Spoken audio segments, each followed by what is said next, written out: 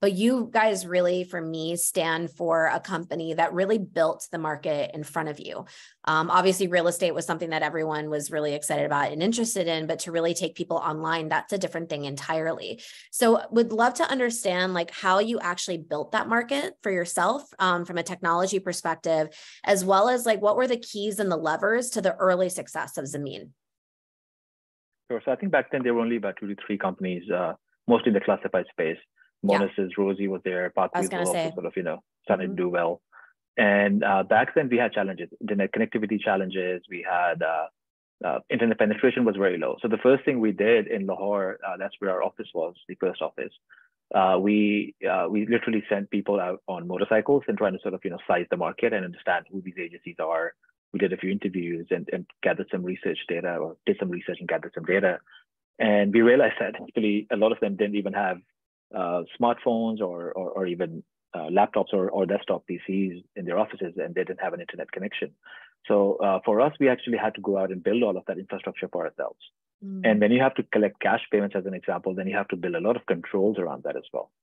And I think what really, really helped us was that we're both engineers. Zishan is a chemical engineer. I'm a telecom engineer with a computer science, I would say more computer scientist than a telecom engineer. But Zishan was also sort of coding quite well by the time we graduated. And with that engineering mindset, we were solving these problems and putting them into our systems. And 80 to 90% of our technology back then, well, 85-ish, 80 to 85%, I would say, was in the backend systems, which were not visible to the user. So we had to build our own systems on payment collection. Also, I think in terms of onboarding these agencies, we never did a free sort of trial or free listing because free has no value. Somebody uses a platform for free, or you give a free trial, they're not going to give it enough attention. And when you go for sort of a paid discussion or a payment discussion, that just sort of, it's not a very fruitful discussion because they never paid much attention to it.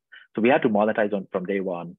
Getting these agencies was in itself a challenge. So we had to build a sales team, a telesales and a field sales team. And that was still, well, back then it was very important for, I would say that's all still very important in most of the countries we operate in. You need a field sales team to build a relationship.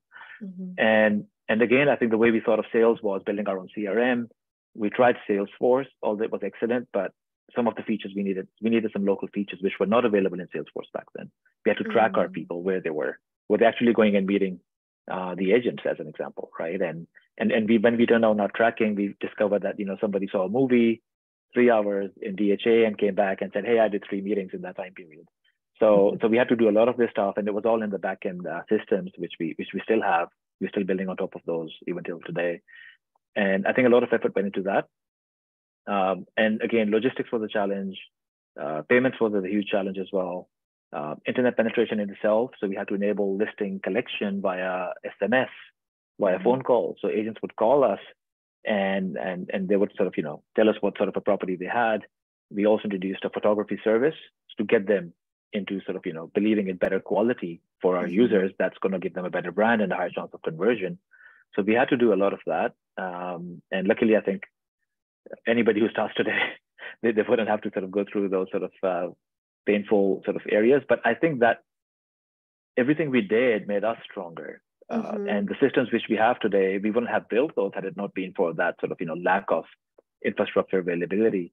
And that's been a part of our success. And also it's really helped us in scaling our business as well, because we can easily sort of, mold our businesses to local needs when we go to a new country. Our platforms are very, very sort of very flexible, and we still have a single stack which powers all the countries. So I think the assets, a lot of IP we sit on we started building that back in those days.